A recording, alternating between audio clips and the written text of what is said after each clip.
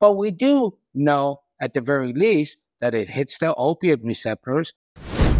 It's all illicitly made. So that makes it even more concerning. Hey everybody, welcome back to the channel. This is Dr. B, and today I want to consider nitazenes, a compound or a group of compounds that is making it into the illicit drug supply and potentially causing more fatal overdoses because of its potential potency.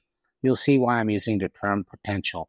That is why this is important, and I want to dispel some myths so we don't demonize an inanimate object like we usually do, and give you some information and clarity on this issue. What are they? As I said, they hit the opioid receptors, and they are a class of drugs. It's not one drug, nitazene. There's about 20 different compounds, and their potency is anywhere the same potency as fentanyl to dozens of times stronger. That in itself is scary, but keep in mind, there's about 20 different of them, okay? And if you're using, you can't possibly be using the one that is dozens of times more potent than fentanyl by itself in the drug supply, because everybody would be overdosing. Nevertheless, it is a critical, important feature that you need to be aware of. Where does it come from? How is it used? Where is it used? Well, it's not used in human medicine or veterinary medicine. This stuff was discovered in the 50s by a Swiss pharmaceutical or chemical company, I don't know which, and they were looking for an alternative to morphine, and they decided not to use it. Why?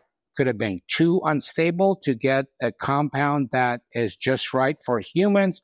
It could have been, hey, it's not cost efficient. It could have been that it's just too potent and everything breaks down to a potent component, and it would cost too much to get the part out that is not as potent, or the compound out that is not as potent. In any case, it was dismissed, put to the side, and never used.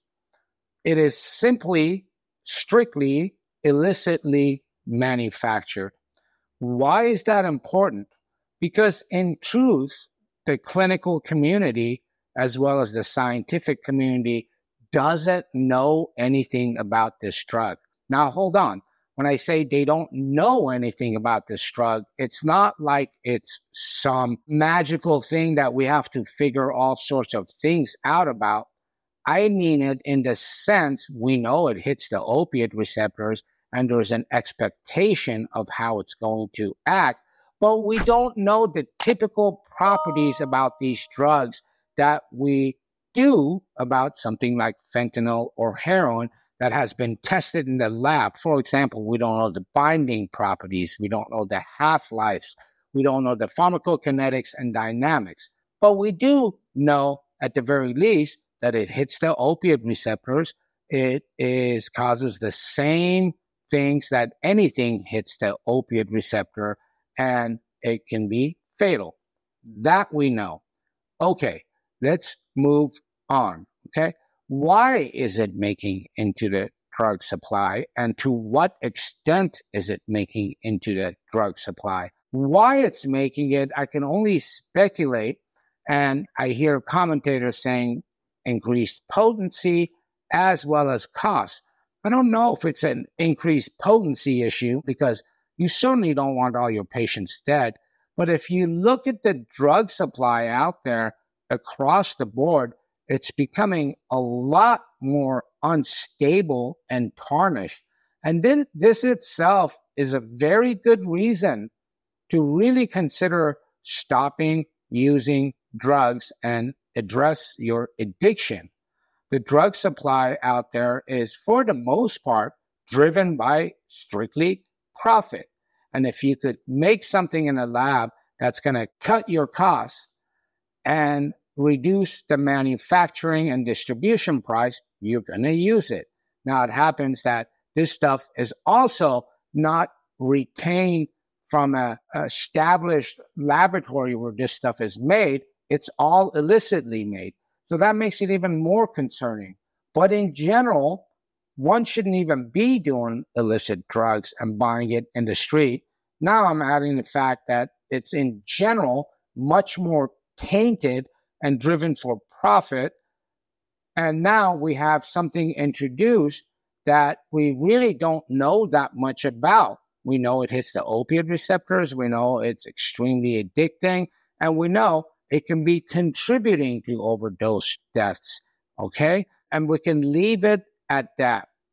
The next thing I want to address is, does it respond to Narcan? Now, here I want to add an additional disclaimer. Certainly, I'm not giving medical advice on this channel. I'm trying to educate. I want to re-emphasize that on this particular issue. Does it respond to Narcan? And I'm going to give you my thoughts. It seems to be responsive to Narcan because, again, it hits the same receptors and has the same effects. Now, I see a lot of experts online advising people to double up and triple up their doses. I'm not going to say that, and I'm not going to advise you to not do so. There is a very particular reason on my end, and if anyone's a Narcan expert, it's me. As a previous ER doc for many years that dealt with Narcan, understand the dosing. I only want to say this: giving more is not better, and I'm not sure advising people to give more when they don't know versus the same amount is good advice. It's up for you to decide and listen to your local representatives when you get your Narcan training and so forth.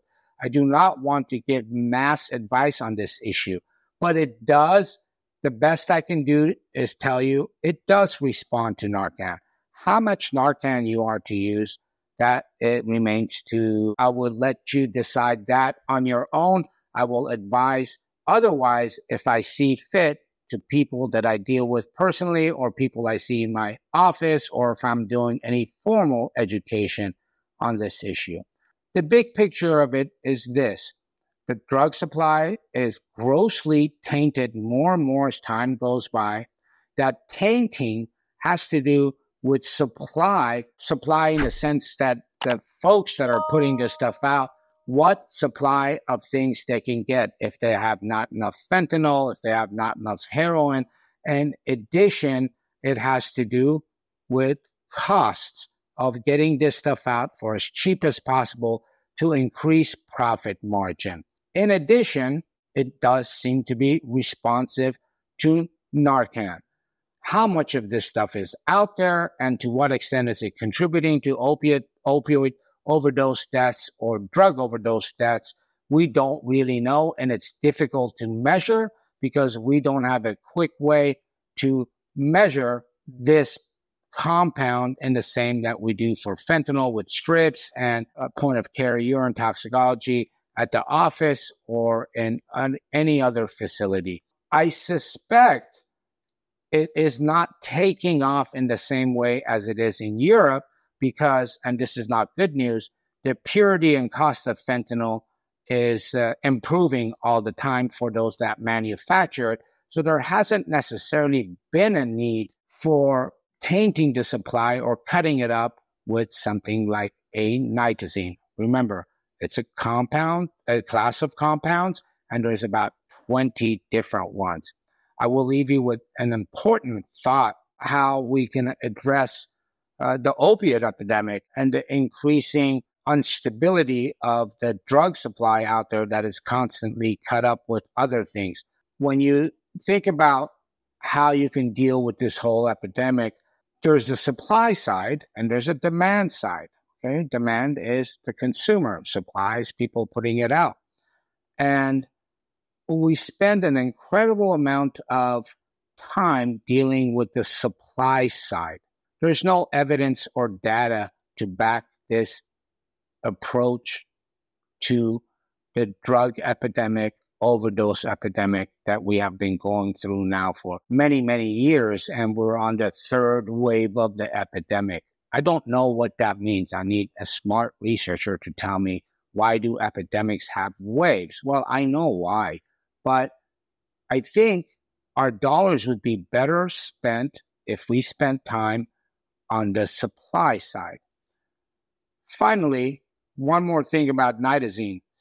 They're calling it the Frankenstein opiate out in the media in the same way they have demonized and made simple the description of some of the stuff out there, zombie drug, zombie opiates, Frankenstein opiates.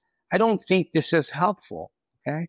We are increasingly in a social environment that we are dumbing everything down, making it this or that, simplifying it and creating fear for one side and a rush to insanity on the other side. When you call it Frankenstein opioid, it lends itself to how addiction is viewed and those addicted to opiates and other drugs are viewed. I don't think there's anything beneficial or helpful about describing it as a Frankenstein opiate. It is a nitazene, a class of compounds. It's making it into the drug supply. Those on the treatment side and on the policy side and on the control side of supply or trying to control the supply simply need to be aware of it, as well as clinicians that are dealing with this on the front lines. I hope that was helpful. See you guys next time. Peace.